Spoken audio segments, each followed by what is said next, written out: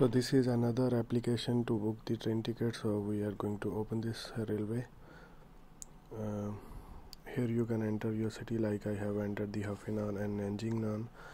These are the train station. Then I am going to select the only high speed trains, and you can see the date here, Sunday, May 14. I'm going to search it.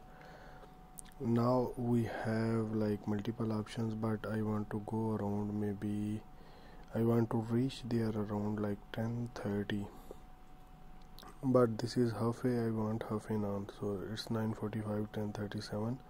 So I'm going to open this one. Here we can see there we still have the second class seat, so I'm going to book it.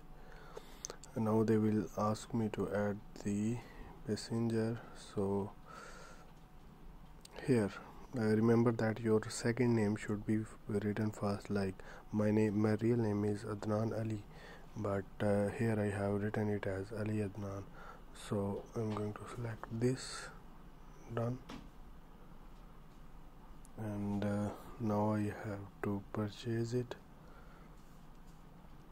Everything is okay. 9:45, date is okay.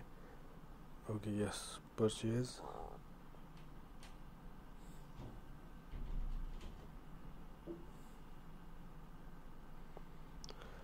Okay, ticket is booked. You can see the order number here. So I have to pay now. This is the ticketing policy. Maybe if you want to read the 10% and 20% for the refund and everything, but I'm not going to that detail. Let's pay now. Click on pay.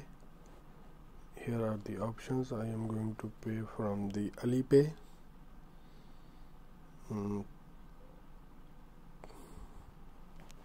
Open, and here confirm.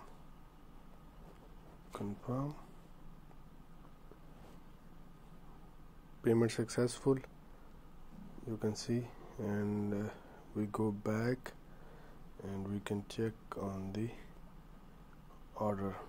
So this is the previously refunded, and this one is the paid ticket, because this one had my name issue, so I refunded it. You can see it is the same train, even the same time and everything. So I hope it will be useful for you. Okay, bye bye.